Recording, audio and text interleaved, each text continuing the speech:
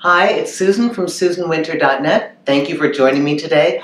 I'm continuing with questions and answers. This one's from Laura. It's about, how to diplomatically but effectively handle unwanted attention or pushiness from somebody.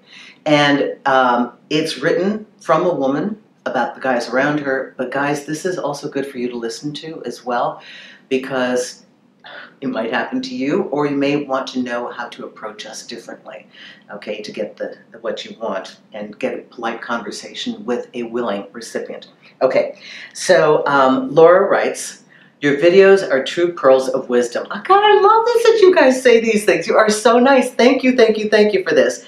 Could you talk about sensible, practical tips for ladies to avoid or handle persistent or unwanted attention? Any red flags you've experienced, and how to deal with pushiness, etc. Much love, Laura. Thank you, Laura. Love right back to you.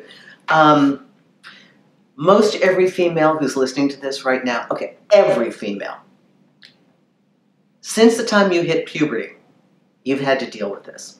And for the men listening, understand, if you hit that one girl and you try and come on to her and she turns around and snaps at you hard, understand, she's been going through this for a good 10 years or more, okay? Not everybody is slick. A lot of guys are uncomfortable, and some men, just like some women that might come on to you guys as well, are not only pushy, they become aggressive and angry. You know why? Because they've been shot down a lot. And they're kind of anticipating it, but they're hostile before they begin, which is not a great way to pick somebody up.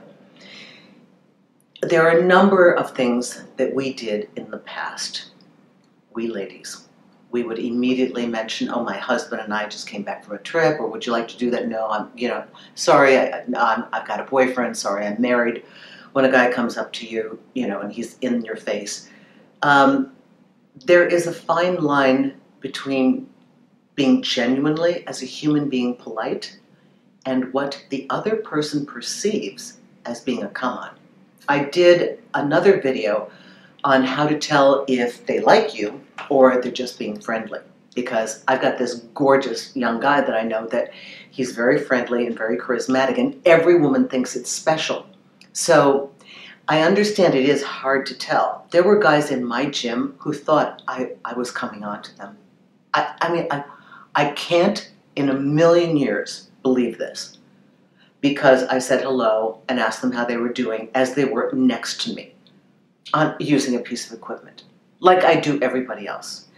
But we have to realize that a person gets the wrong impression according to their own unique life experience, which means if no one talks to them and you do, suddenly there's hope.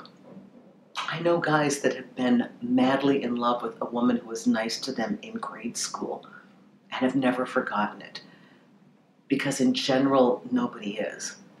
And it's sad. It's sad that people don't have a larger life. Be clear. If you have to start right off the bat and you know if a person's approaching you and you know right away, this looks dangerous, I don't want this, be very honest and direct. Say, no, I'm sorry, not interested. You want to go out? No, I'm sorry. I do have a partner. Not possible.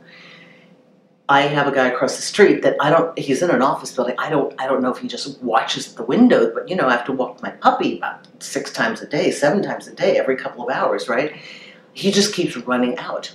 And now he's trying to negotiate being friends. Well, I'm trapped on the street. It's not like I can go away. I've got a dog attached to the leash. So I just said, no, not friends, not date, nothing. Please, leave me alone. This is now harassment, okay? So sometimes we want to see, especially ladies, Laura, ladies belabor this so much more than men. We even go over how to break up with him when we've only, or like to not go out with him again if we've only had one date. Women are exceedingly conscious of, I don't want to hurt his feelings. Men are very clear. They're more transactional. Yes, no, red light, green light, give me a light. You have to be very clear with the man. If he's rational, he'll get it. You just have to say, no, not interested. Thank you, though. Wish you well. it has to be very firm.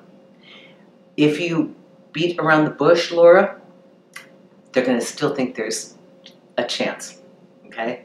I remember a guy in college kept asking me out, and I at one point, it was like the 20th time, and I said, why do you keep doing this? He said, because 1,000 no's is a yes.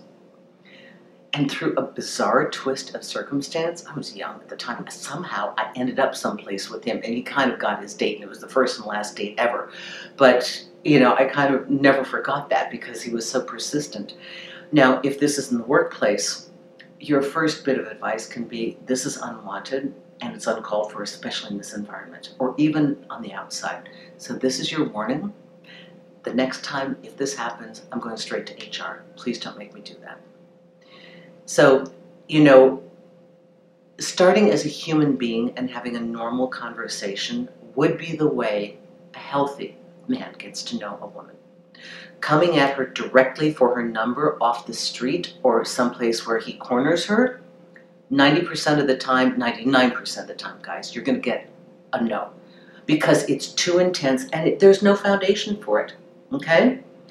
All these things are incremental. When we want to get to know somebody, we have to drop little pennies in the bank in advance. So, guys, if you've been getting a no, chances are you haven't had a chance to talk to her enough. If it's somebody you see repeatedly, nod, say hi.